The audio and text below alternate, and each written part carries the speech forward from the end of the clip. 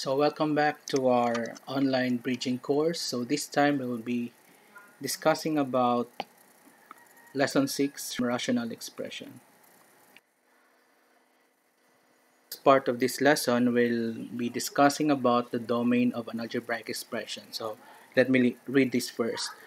The set of real numbers for which an algebraic expression is defined is the domain of the expression. Two algebraic expressions are equivalent if they have the same domain and yield the same values for all numbers in their domain. Okay, what does that mean? When we say domain, to make this long definition short, domain is simply all the possible values in the real number line that we could substitute to an equation, to an expression that will yield another value in the real number line. Okay, for example, we have this x plus 1 plus x plus 2. Okay, so the domain of these expression are all real numbers. Okay, because we can substitute any real number for x and that will yield another real number. Okay, so any real number could be substituted here, and it is said that if um, two algebraic expressions are equivalent, that means they yield the same values for a particular domain, for a domain. For example, if we have this expression and also this expression, so this expression and this expression are the same because actually this is just a simplification of this expression as illustrated here. They are the same because whatever domain or whatever value of x you substitute here, the same as here, these two expressions will yield the same value. For example, if you substitute here 1, so that would be 2 plus 3. The result is 5. So same, if you substitute 1 here, that would be 2 plus 3. The result is 5. Okay, so domain is the value for x that could be substituted to an expression. To illustrate that, let us try this one. Finding the domain of the algebraic expression. So let us call this our problem for lesson 6. First problem. So finding the domain of an algebraic expression. So again, domain is any value that we could substitute for x that will yield a value that also belongs in the real number plane or the real number line. Okay, for example, the domain of this polynomial. So as it appears, we could substitute any polynomial here. I mean, any expression here. We could substitute any expression here. It could be any number in the real number line. We could substitute. So the domain here, so we can describe the domain as all real numbers. So all real numbers, any real numbers could be substituted here. So in contrast, you look at letter B. For letter B, what would be the domain of this expression? First off, let us notice that this is a radical expression, meaning we need to get the square root of this particular value inside. So we know that we cannot extract the square root of a negative number, so therefore this value inside the radical or the square root sign should not be negative. So if x is equal to 2, the result is 0 here. So square root of 0 is still 0. But if x is less than 2, say for example 1.5, that would be square root of negative 0.5, which is less than, or which is a negative number. So this cannot be extracted anymore. Okay? So therefore, our domain here are all real numbers greater or equal to 2. Okay, so these are all the values of x are all real numbers greater than or equal to 2, because if we substitute a number less than 2, that will give us a negative value inside the square root, and we cannot extract the square root of a negative number. That is not a real number anymore. So that is the domain of this particular expression. So for letter C, how about this? The domain of the expression x plus 2 over x minus 3. For this particular expression, you notice that the denominator is x minus 3. Okay? This value could be negative. That is still part of the real number plane, but this cannot be equal to an undefined value. Okay? So if you notice, the value of the denominator could not be 0 because a number cannot be divided by 0. Okay? Or a number divided by 0 is equal to an undefined value. Okay? So therefore, x cannot be equal to 3 because the denominator cannot be equal to 0. So the domain here is all real numbers except 3. Okay? So x cannot be equal to 3. So that is the description of the domain. Now, proceed to our next example. So let's try this one. Okay, let's try this one. Simplifying a rational expression. So we have to call this, or let's call this problem number 6-2, meaning ikaduhan na example for lesson 6. So write this expression x squared plus 4x minus 12 all over 3x minus 6 in simplest form. So notice first that the denominator of the given expression is 3x minus 6. That means x cannot be equal to 2. Because if x is equal to 2, this denominator will become 6 minus 6, which is 0. Then denominator cannot be equal to 0. Okay, so let's note that. Now, to express this in simplest form, let us first get the factor, or let us factor out first the numerator. So, factoring the numerator will have, again, the first term for each binomial would be x times x, or x. Because x times x is x squared. Mana dire, okay? Or yun yung expression dun, yun yung first term. So, how about the next term? So, we'll take a look at the constant term of the trinomial in the numerator. So, it's negative 12. So, what factors of negative 12 will yield this value when you add them? Okay?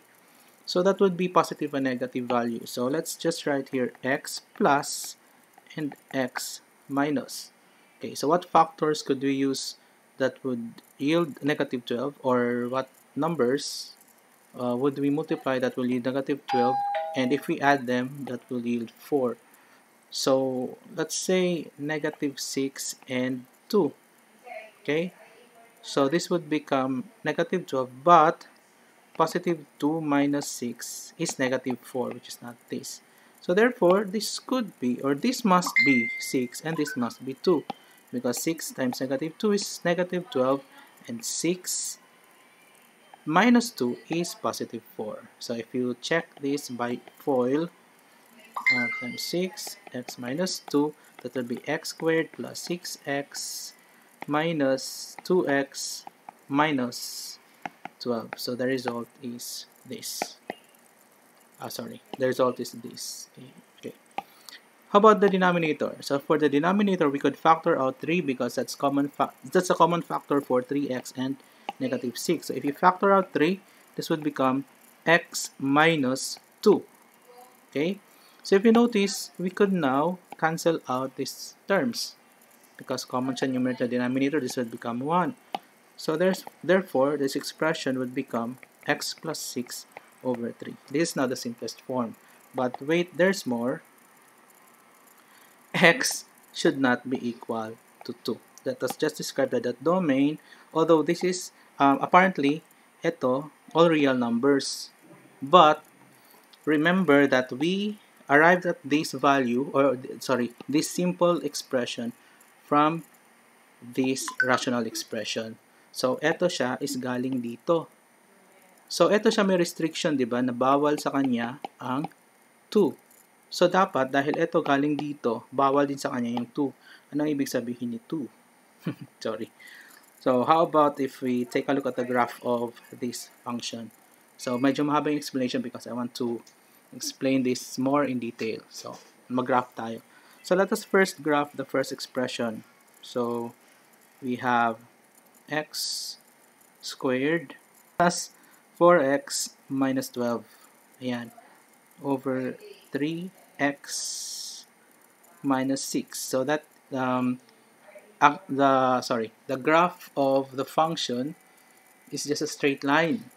Okay, so if we graph our simple terms, or the simplified form of this function, that is the same line actually. Okay, diba diba x minus so plus 6, x plus 6 over 3, that is actually the same line. Tingnan nyo, naging blue lang siya, diba?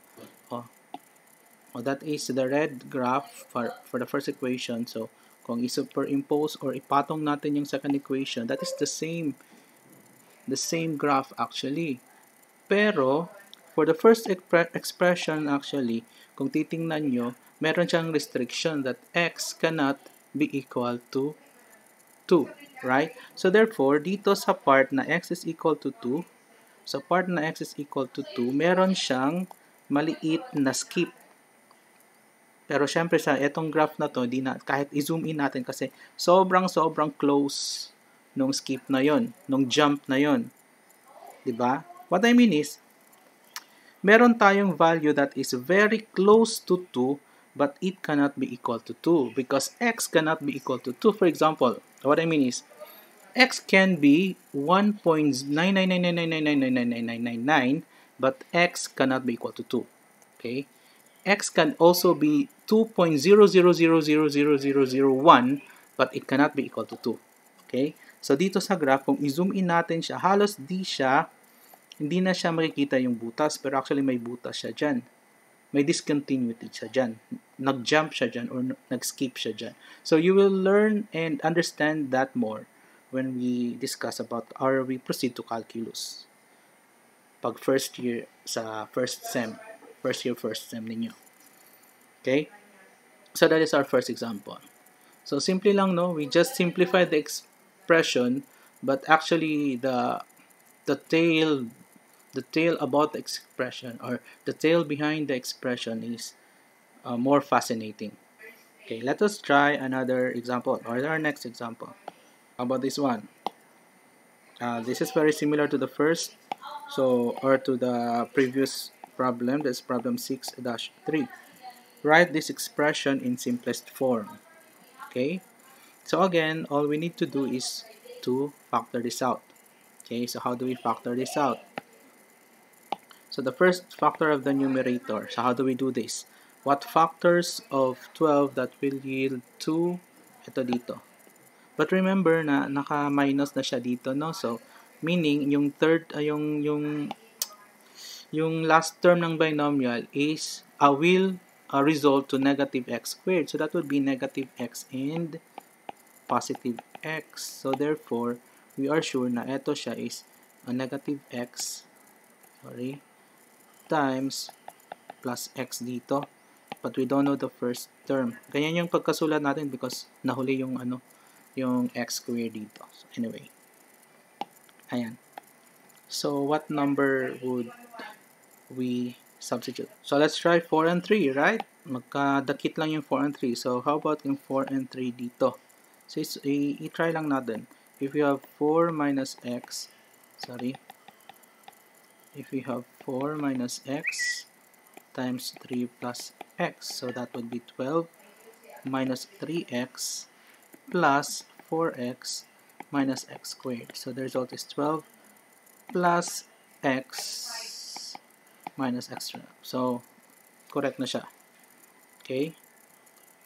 So tingnan natin yung sa ilalim. Sa ilalim, if we try to look at the denominator, wala na siyang common factor, right? So i-multiply na lang natin siya. Or i-factor out na lang natin siya. So the first terms of the binomial is 2x and x because 2x times x would yield 2x squared. How about dito? Okay? So another mga factors of 2 na naman. Pero medyo complicated siya kasi we need to multiply yung isa by 4, di ba? If we do FOIL now. So, pwede tayo naman mag-trial and error. I think by now, with the previous lesson, with the exercises in the previous lesson, medyo na-master nyo na yung pag-simplify nito. Okay? So, how about if we try here what? If we try here, let's say, positive 4. Oh, sorry, minus 4 kaya. Minus 4 and plus 1. Minus 1.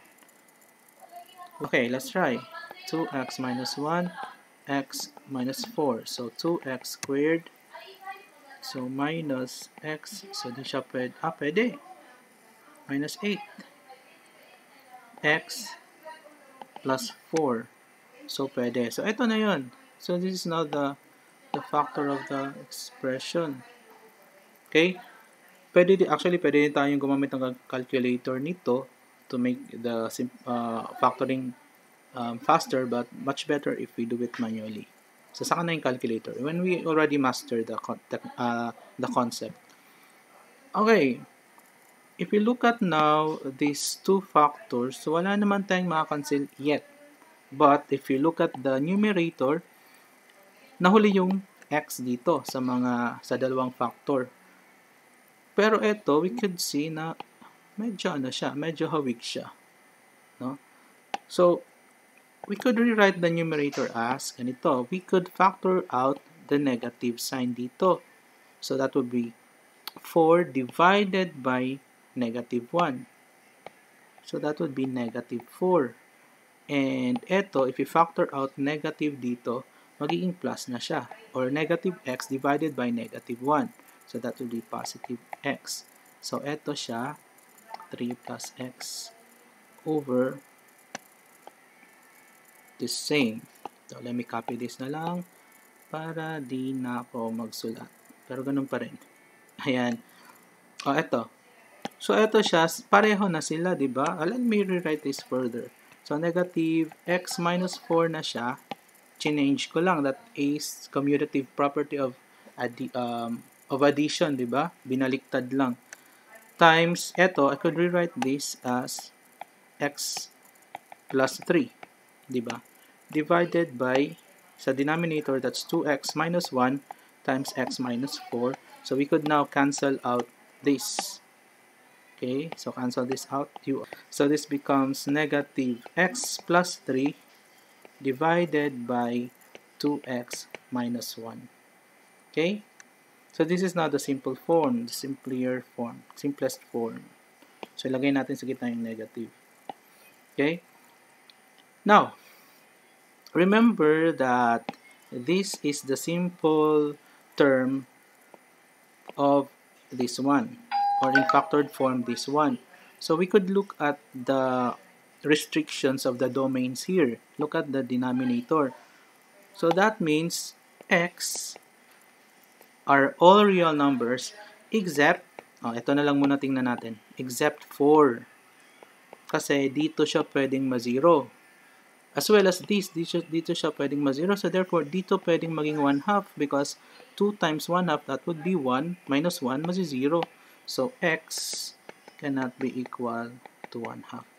So, therefore, the domain of this expression are all real number except for 4 and 1/2. Okay? Proceed to our next example. Let's call this problem 6 dash kapila na dash 4. Yan, pang 4 na tayo. Okay. So, what do we do when we multiply rational expression? So, multiplying a rational expression, that is just simply a over b times c over d. You just multiply the numerator by the numerator and the denominator by the denominator. So, a over b times c over d is just ac over bd. That's simple. So, we need just to multiply this and we need to multiply this. But the best thing we could do here is first get the factors of these expressions, or let us simplify this expression by getting its complete factorization. So let's start with let's start factoring 2x squared plus 6 minus 3. So what's a factor of this? Let's try 2x and x dire. So let's try negative 3 and positive 2. So mag-trial and error muna tayo. So would that yield this expression, original expression? So 2x minus 3, mag-FOIL tayo, plus 2. So that would be this, 2x squared, and this, that's 3x, then this, which is 4x minus, that is negative 6. So that would be 2x squared. So if we add this up, that would be 6. X, and this would be 6. So correct na yung factor natin. So okay na yan, divided by. So how about if we change the color of this to this? Okay, let's move this here. Scratch lang naman siya. How about the denominator? So for the denominator, that is a little bit simpler kasi the leading coefficient is 1. Ito, so it's a factor of this. So it's a factor of negative 5 that will give positive 4. So that would be 5 and negative 1. Okay, so 5 times negative 1 is negative 5, and 5 minus 1 is 4. So that would be it. How about the next? So the next, first we could factor out x. Common pa sa kanila yung x, so we could take out x, so that becomes x squared minus 3x plus 2. Okay, so factoring this out further, you will notice that pwede pang ma-factor out. 2 is actually negative 1 times negative 2. Okay, and negative 1 plus negative 2 is negative 3. So pwede pa siya. So therefore, the complete factorization of this is x minus 1 times x minus 2. So this would be x times x minus 1 times x minus 2 all over, how about this? Ito, yung common factor dito is 2, right? Kasi yung 4 is divisible by 2 as well as 6.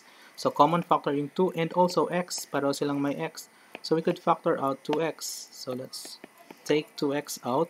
So if we take 2x out, what will remain here is just 2x and minus what remain here, that would be 3. Okay, to check, you multiply this, the result is this, and if you multiply this, the result is this. Okay. So ito na yun. If you notice, since we are just multiplying this by this and this by this, we could actually, pwede lang natin siya idugtong. Pwede lang natin siya idugtong. Nawala na naman. Anyway, sige, pwede natin to siya isang term na lang, isang bar. Tapos, may mga common terms na. So ito, or mga common factors, what I mean. So pwede ito, cancel out, tapos as well as this, cancel this out then.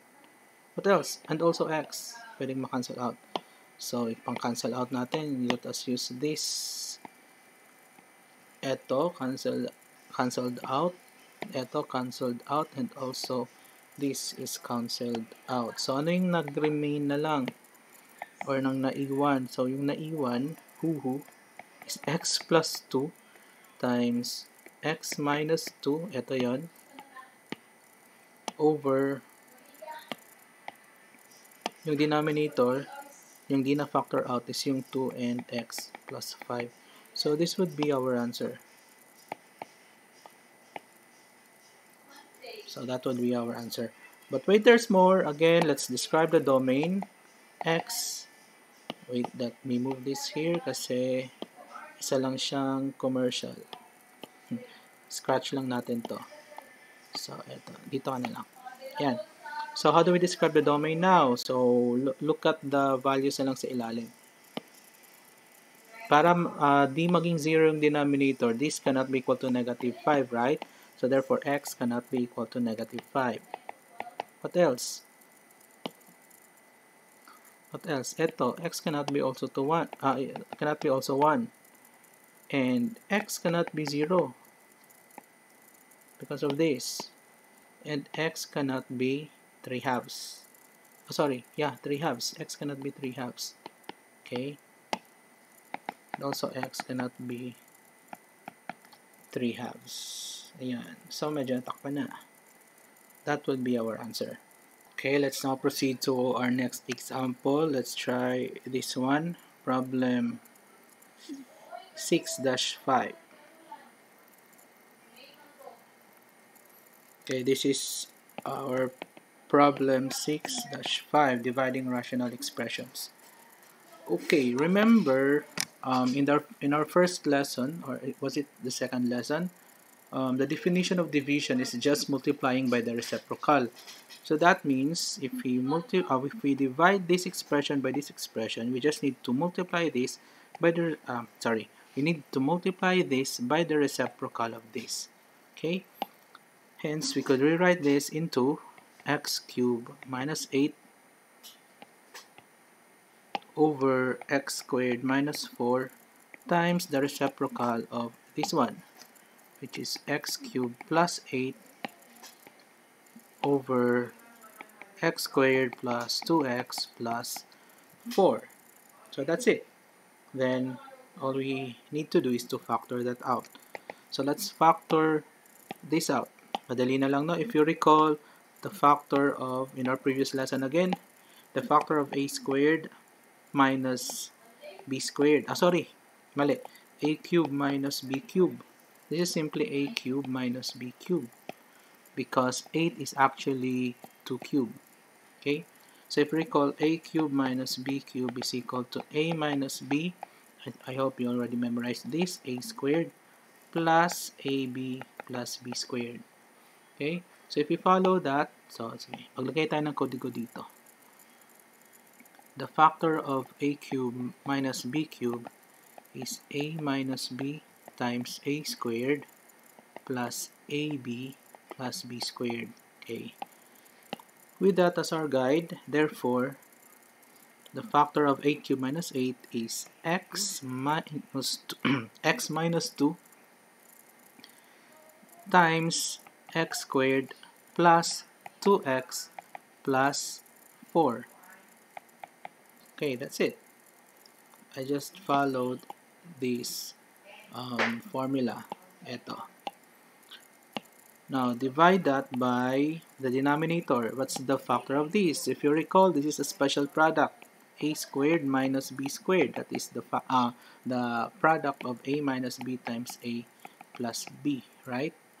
In the previous lesson. So the factor of that is just x plus 2 times x minus 2. Okay? Because 4 is 2 squared. Okay? Okay, multiplied by, how about this? Again, we have the formula in our previous lesson, x cubed plus b cubed. A cubed plus b cubed. That would be a plus b times a squared minus ab plus b squared. That's it. So therefore, the factor of this, again, 8 is 2 cubed. The factor of that is just x plus 2 times x squared minus 2x plus 4. Divide that by the denominator. How about this? The denominator. Is this still factorable? The answer is hindi na, di ba? Although wala pa tayong discussion sa quadratic, I think tapos na. Lesson 6 na tayo eh. Parang wala rin. Anyway, sa quadratic equation kasi, if this is a quadratic equation, the discriminant is the discriminant, iba yung determinant. The discriminant is a negative value because b squared minus 4ac would become negative. So that would be 4 minus 4 times 1 times c, which is, okay, that would become negative. Anyway, this has no factor. You cannot factor that out. So that would be x squared plus 2x plus 4, which is actually the same as this. So, ito pala, cancel out na lang yan. Diba? At ito din, cancel out din to. Yun. So, yung may iwan na lang, ito, sorry, ito, cancel out. Oh, ito din, cancel out. Tapos, ito, cancel out. So, yung may iwan is, ito na lang pala. Ang x squared minus 2x plus 4. Siya lang naiwan. So, let us describe now the domain. X cannot be equal to, okay, take a look at this. Dito kasi, any real number could be substituted. Pero, dito, there are values that will make this 0. Okay? Which is negative 2 and 2. Diba? So, if you substitute negative 2, eto, mazi-0 to siya. If you substitute 2, eto, mazi-0 to siya. So, therefore, x cannot be equal to either positive or negative 2. To our next example, let's take this one as our problem 6, sixth problem. Let's call this problem 6-6, subtracting rational expressions. Okay, how do we subtract rational expressions? So in the previous lesson, we talked about the LCD method. Okay, we just take the LCD of the denominator, then we'll use that as the denominator of the difference.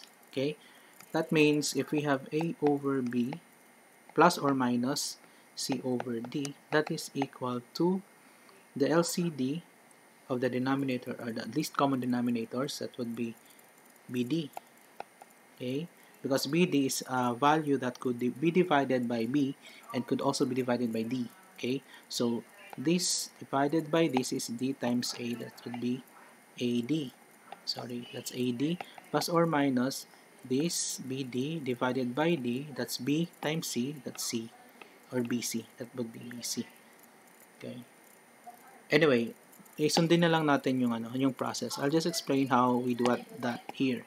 So the process is, you get the LCD of this. Okay, the LCD of this is just the product of this. Okay, kasi wala naman siyang repeating factor or repeated factors. Okay, so the product of that is just x minus 3 times 3x plus 4. Okay, then ito, i-divide natin dito. So this divided by this, of course, maka-cancel out yung x minus 3. Ito na lang yung naiwan, times x. So that would be x times 3x plus 4. The operation is minus, so that would be minus, again, this divided by this. So, if this is divided by this, maka-cancel out to. Ito na lang naiwan, multiply by 2. So, that would be 2 times x minus 3. Ganun lang naman. Then, we can now simplify. Okay, simplifying this. Ito, we cannot factor out anything here anymore. So, we'll just combine. So, this would give us 3x squared by distributive property. That would be 3x squared plus 4x minus 2x plus 6. Ito, just multiply it there. Okay, spoon feeding tayo para maintindihan kung beginner pa talaga. So, that would be x minus 3 times 3x plus 4. Okay. Now, simplify natin yung numerator.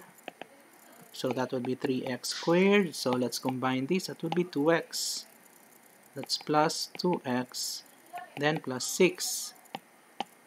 And divided by x minus 3 and 3x plus 4.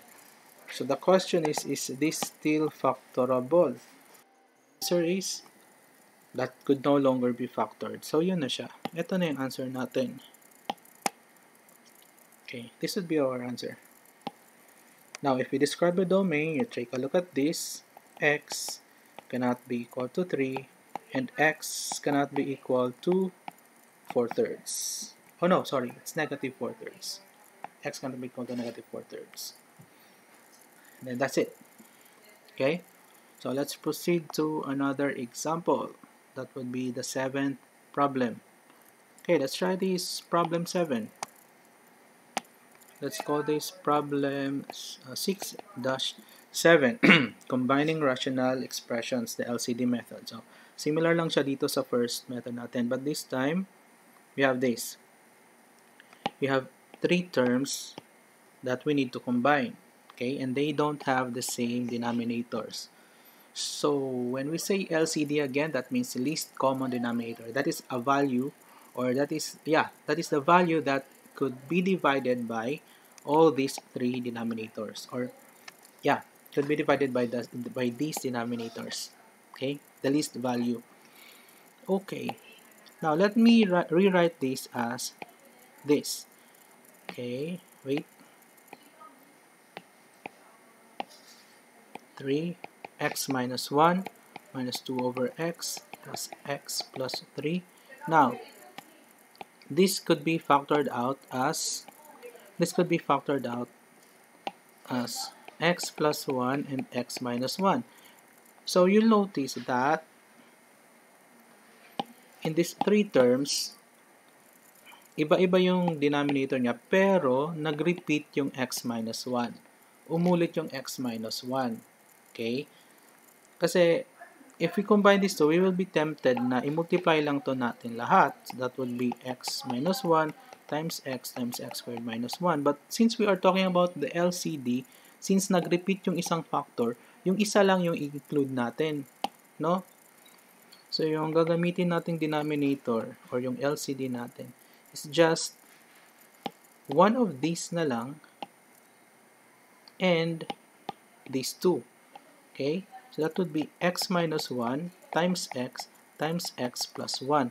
We don't need to include the other x minus 1 kasi inulit lang siya. Yun tatandaan natin. Again, kasi sabi nga natin kanina, when we say LCD, that is the least number that is divisible by all the denominators. Okay?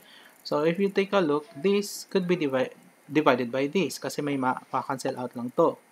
This could be divided by this kasi maka-cancel out lang to. And this is enough to divide this because maka-cancel out lang yan. Okay? So, yun lang. So, the same process, this divided by this, so that's, yan yung iiwan times 3. So, that would be 3x times x plus 1. The operation is minus, so minus. So, this divided by this, ayan, times 2. So, that would be 2 times x minus 1, x plus 1, plus, okay, let's extend that, this divided by this, x na lang times this, which is x times x plus 3. Okay, then we'll simplify. So, malapit na tayo. Then we'll simplify. So, dito wala tayong ma-factor out kasi wala namang common factors yung tatlong terms na yan. Let's just expand. So, 3x squared plus 3x. I'm just, again, distributive property. Minus 2x plus 2. Oh, sorry. We need to multiply this first. 2 times, ito na lang gawin natin ha. Para, sayang kasi yung space. Ito, if we multiply this, ayusin natin. If we multiply this, that would be x squared minus 1. Diba? That is just special product. Okay, special product. Then multiply it by 2. Okay, so that would be negative. Okay, negative 2x squared plus 2. And plus, eto, just simply distribute this. That would be x squared plus 3x. And divide that all by this, x minus 1 times x plus 1. Okay, what will happen? We could combine this. That would be 3x squared minus 2x. That's x squared plus x squared. So that's 2x squared. How about this? That would be 6x. And how about this? That would be 2. And divide that by x minus 1 times x plus 1. Okay, if you notice again, common factor yung 2. We could factor out 2. So if you factor out 2, that would be x squared plus 3x plus 1 all over this again, x minus 1 times x plus 1. But wait, there's more. Matatakpan ko na yata. Okay, wait wala na tayong space. So we cannot factor this out anymore, so that would be our final answer. This would be our answer. That's it. And again, the domain, if we describe the domain, x cannot be equal to positive and negative 1, and x cannot be equal to 0 because of the restriction here in the denominator. And that's it. So we can now proceed to the next problem again. So next page na tayo. About if we have this complex fraction. Let's simplify this complex fraction. Okay. If you look at this fraction, wait, let us call this problem 6 dash kapila na. 7 pa lang. Oh no, 8 na pala. Problem 6-8. This simply means that this whole expression is divided by this whole expression. Okay? Ganun lang yung ano niya. Ganun lang yung ibig sabihin ng expression na to. Parang pina-complex lang. Pero, i-simplify lang natin para kakaintindi. So, all we need to do first is to combine this and also combine this. So, let's do that first. Let's combine the numerator. The LCD for the numerator is x, diba? Remember that 3 is actually 3 over 1. So the LCD or the least common denominator of x and 1 is x. So write x here. Again, x divided by x is 1 times 2, that's 2. Minus, operation again, minus x divided by 1 is x times 3, that's 3x. Ayan. Okay? So, ito siya is same as this. Now, the denominator. Let us simplify or combine this expression. Again, 1 is actually 1 over 1. So, the LCD of 1 and x minus 1 is x minus 1. So, write x minus 1 here. Okay? So, x minus 1 divided by 1, the result is x minus 1 times 1. So, that's x minus 1. Let's put a grouping symbol para di tayo ma-confuse mamaya. Pero kahit wala na. Anyway, sige lang. Preference. So, x minus 1 divided by x minus 1 is 1. Multiplied by 1, that's 1. That's it. Okay?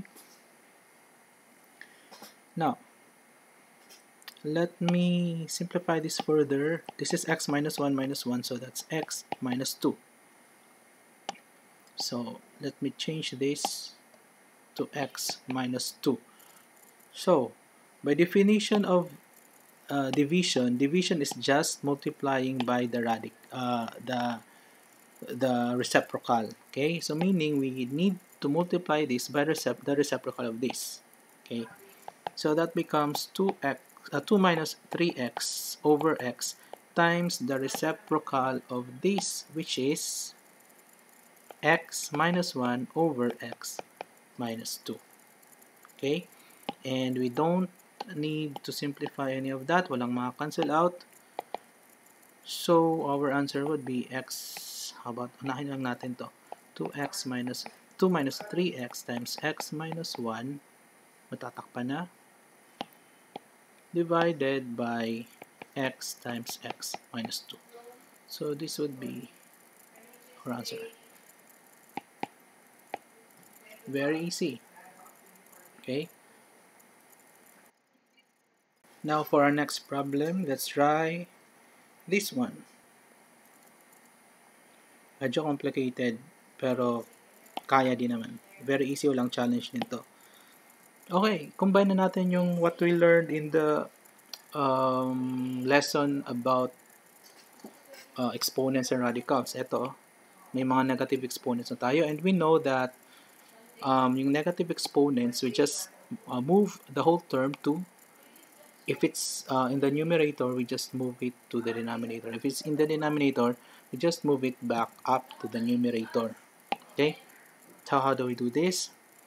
So eto, that means nasa denominator siya kasi negative yung exponent niya. So we will rewrite that into, yung naka-raise to negative 3 halves is eto lang. Di kasali yung x. So may iwan si x. Iniwan nyo si x. Yan. Ayan, naiwan si x sa ere. So, over 1 minus 2x raised to 3 halves. Ayusin natin. 3 halves. Ayusin nga. 3 halves. Plus, eto, this whole term or etong term, ang ni-raise to negative 1 half. So, yun yung whole term na ilalagay natin. So, walang may iwan sa taas. 1 na lang siya. Over 1 minus 2x raised to, positive 1 half na siya. Kasi nilipat na. Positive 1 half. Okay? Okay? So, what do we do here? Let's get the LCD. So, what value or the least value that could be that could divide both? Okay? Okay, the answer is pareho lang naman siya, magkaiba lang yung magkapareho siya, magkaiba lang ng exponent. So, yung exponent na may mas greater value, yun yung LCD natin. Diba? For example, if we have the denominator x and the other one is x squared, of course, LCD is x squared. Kasi yung mas malaki yung value. Because yung x squared, kayang i-divide ng x. Kaya din siya i-divide nito. Kasi kung halimbawa, yung, sabihin natin yung LCD is x, x can be divided by x, but kung x cannot be divided or not enough to be divided by x squared. So therefore, ito yung LCD natin, Ito yung LCD natin kasi mas higher yung exponent niya. This is 3 halves is only 1 half. 3 halves is 1.5, diba? Ito, this is just 0.5. Okay. Anyway, let us continue. So I'll take the denominator as x. That would be 1 minus 2x raised to 3 halves. That's our LCD. So this divided by this is 1. Okay, pareho lang sila. Times x, that would be x. Plus, what will happen if this is divided by this? So, same yung niya, diba? Sa law of exponents, sa division of exponential expressions with the same base. Anong gagawin pag the same base? You just need to subtract the exponents, right? If you recall, a raised to m over a raised to n is equal to a raised to m minus 1. M minus n. So, with this, pareho yung base niya, magkaiba yung exponent. So, you just need to subtract the exponent. So, that would be 3 over 2 minus 1 half, which is equal to 1, right? Remember that 3 over 2 is 1.5 and 1 half is 0.5. So, of course, the value is 1. Okay? So, therefore, the answer is this. The answer of this divided by this is, of course, the same. This raised to 1 times 1. So, that would be 1 minus 2x. Okay? Okay? So, our answer now is x plus 1 minus 2x over 1 minus 2x raised to 3 halves, or eto, pwede natin to siya, eto. You could combine this, that would be 1 minus x over 1 minus 2x raised to 3 halves. So that would be our answer. Okay? And there's another way of solving this. Okay. Let us try another solution. Let us check kung pareho. This would be our second solution. So, sa second solution, let me just copy first.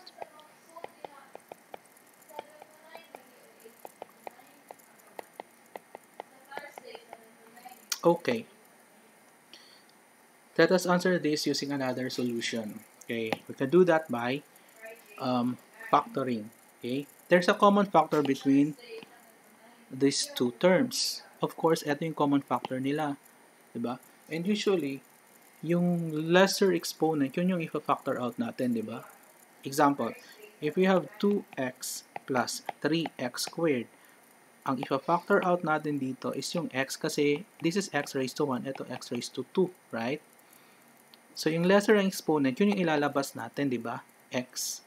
So, ang magiging 2 plus 3x na lang siya sa loob. So, dito, which one of these has lesser exponent? Again, sa first lesson natin, sa real number line, asan dito yung mas malayo sa 0? Yun yung mas less, di ba? Mas malayo sa 0 to the left. Or yung nasa left, yun yung mas lesser natin. So, yung negative 1 half nandito. Sa negative 3 halves, nandito na. So, mas less actually sa negative 3 halves. So, eto yung ipa-factor out natin. Diba? So, ilalabas natin, pwedeng lumabas, ilalabas natin si raised to negative 3 halves. So, with this, naiwan na lang si x. Lagi lang naiiwan si x. Kawawa naman. So, naiwan na lang si x sa loob. Tapos, eto, kung ilalabas natin si raised to negative 3 halves dito, of course, it's the same as we divided this by 1 minus 2x raised to negative 3 halves. Diba? Yun yung concept ng factoring out, diba? Ito, we just divided this by the factor that we are taking out. That's why na-cancel out lang siya, si x ang na-iwan. So, since if a factor out natin dito, eto, so we simply divide this by 1 minus 2x raised to negative 3 halves. Yun yung concept doon, di ba? So we just need to divide, to subtract the exponents kasi pareho na silang base.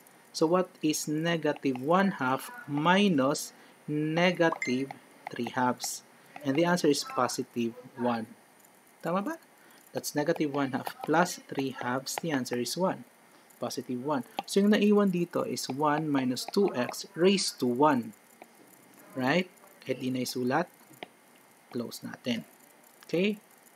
Okay? So, therefore, this would become 1 minus 2x raised to negative 3 halves times, eto, x plus 1 minus 2x.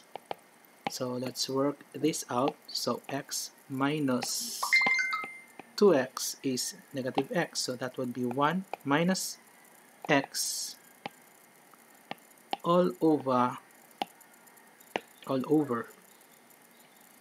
Ito, kasi negative exponent niya, i-transfer natin sa denominator. So, this becomes 1 minus 2x raised to 3 halves. And if you notice, we have the same answer here. And these are the same. Okay? So, you can solve this in two manners. Either by factoring, by just factoring out, or by LCD. Okay? Now, let's proceed to our last problem. How about if, dito pa rin.